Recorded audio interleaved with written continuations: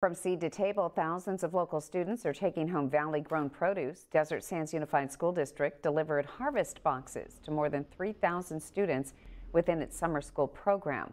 Each box includes different fruits and vegetables with a recipe sheet. Now, the district partnered with the pack house at Aziz Farms to make it happen.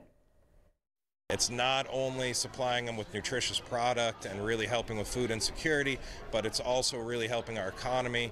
Our pack house was able to continue operating through the summer a lot because of programs like this. The district plans to continue its partnership with the pack house to create more harvest boxes throughout the school year.